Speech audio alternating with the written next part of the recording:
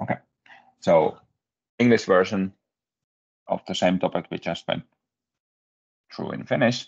Power BI visual calculations, new feature that came out with the latest release of the Power BI desktop.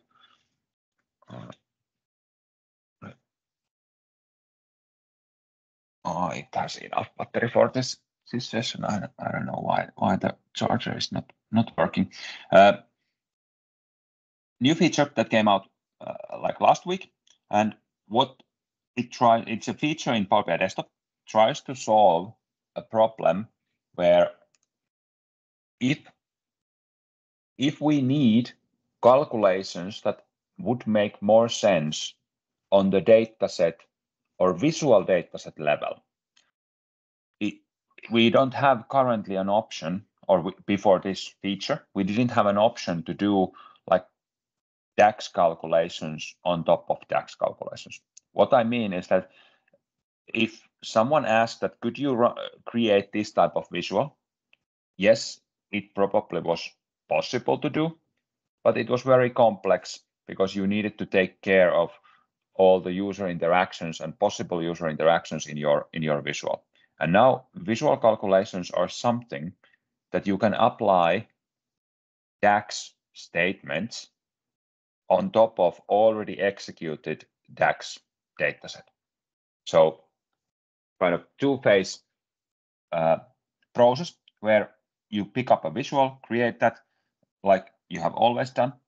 That executes statement against the model and returns a dataset. Then you have rows and columns and numbers and text in those rows and columns. Then you can apply now new calculations on top of that. And how it works, we will see shortly. There are some limitations on this feature as of now. Some of them are going away, but as of now, it doesn't work on all the visual types. There are some performance things, and then there's some filtering and all those kind of other limitations you can view from the documentation. But if we look the feature itself, we have here just the standard adventure work dataset with sales measure, sum of sales amount, and then I have year, quarter, and month on the y-axis, and on the x-axis I have currencies.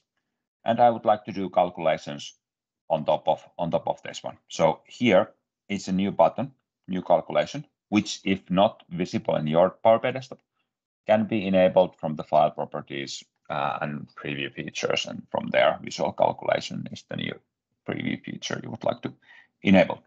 When I click this new calculation, it asks me about the name of the calculation. So we will call this as a first demo example, sales times 2, x2.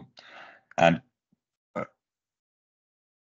we will kind of create our statement. If I take a square bracket, I can see all the columns from the dataset that this visualization provides. So no longer do I have measures, no longer do I have like other tables or something. These are just columns or on this dataset. So I can take a sales column, which was sales measure when we created this dataset, and for example, multiply that by 2. And then it will be added as a value on the visualization, and it's double the time of the sales column. This visual calculation measure is available only in this visual calculation. It's not available anywhere else, and as of now, you cannot copy them from visual to visual. So basically, you have to recreate them every time you need it. Also, some of these measures could be like helping measures, so they can be hidden if you click that icon. So they are not visible on the actual visual, but they still are behind the scenes. So you can kind of use that as your vehicle to execute more complex measures. Then we have some windowing functions. So if I click a new calculation, and let's call this as a previous, not that it's a good name, but because it's easier to then see on the list that what we have done, there are functions like previous, next, and some others that where you kind of can reference in this data set to previous elements. I'm saying elements because let's now see if I take a previous of sales one step behind, axis, rows, then blanks and reset. I'm not interested in those as of now, but I will create this. So now the previous is always the previous from there. So if you look this previous, sorry,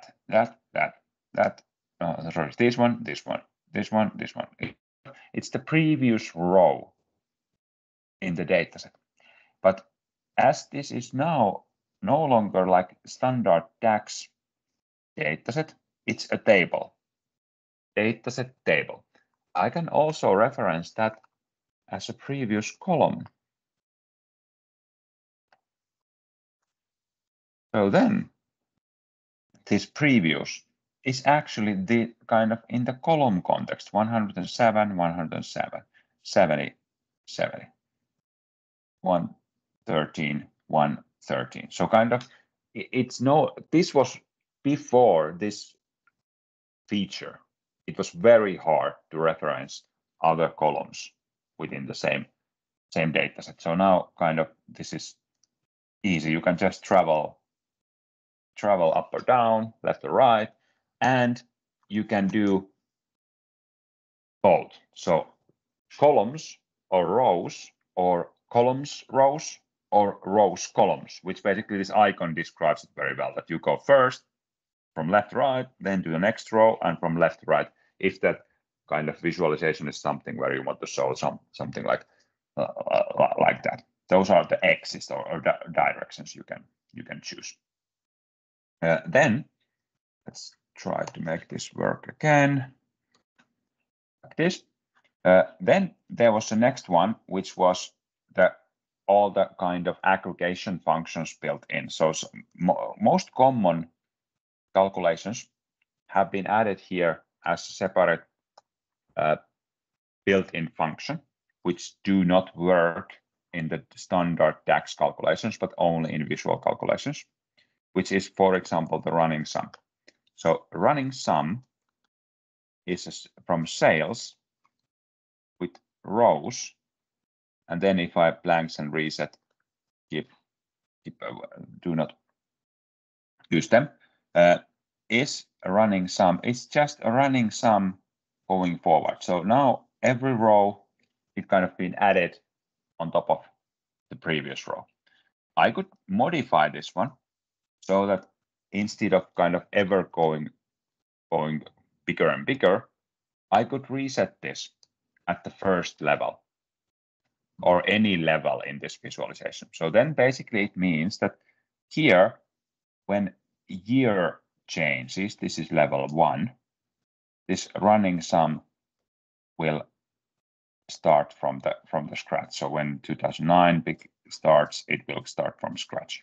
So kind of you can define that, yes, create me a running sum, but reset this on certain level. There are built-in functions like highest parent and lowest parent, which reference on this data set the most top layer or the most bottom layer. So kind of to help you if that's needed, but you can also define it like the number of the level.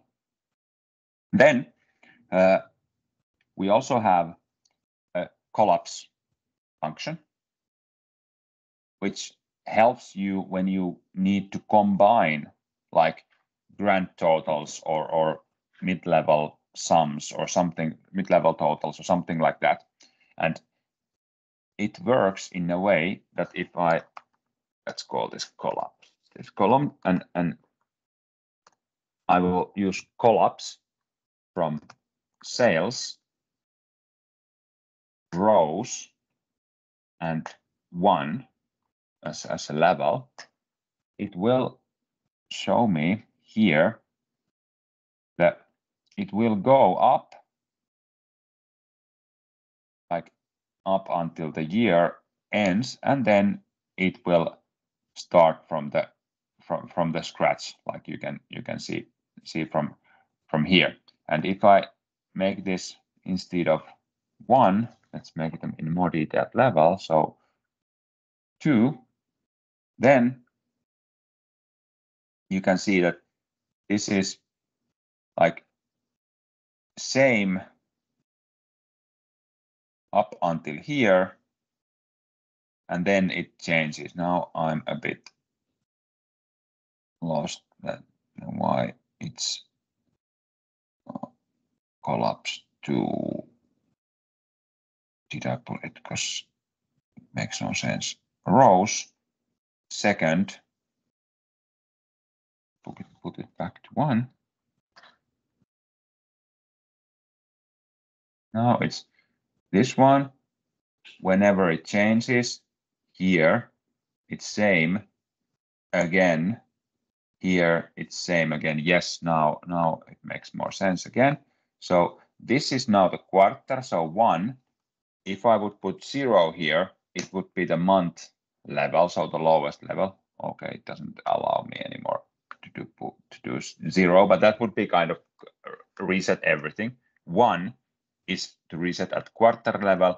2 is to reset at yearly level. So it goes from kind of this is layer 0, this is layer 1, and this is layer 2. So now it runs same number as long as year is same, and then it changes when the year changes. So kind of running or collapse you can use to shrink, do the same thing as you would do when you shrink this, so that you get the number at the higher level and reference that one if you need that in your calculation. There is also a version of the collapse which is collapse all, which doesn't take this measure because it's always every layer, and then it collapses all the way to the upmost highest level. So now it's always the same 45 million because that's the total. So it's kind of same as shrinking all those plus icons to the minus icons. But I kind of multiple different ways to travel on the data set we have already calculated. So if you have a calculations that could be done on the visual, you can kind of see that, hey, I want these two numbers to be summed together and then divided by the third one, or this group of numbers that I can calculate. You now have an option to do more calculations on the data set that we have already calculated to create the visualizations, data behind the visualization. Perfect. So that was this week's session. Very cool feature, and I hope that it's valuable for you.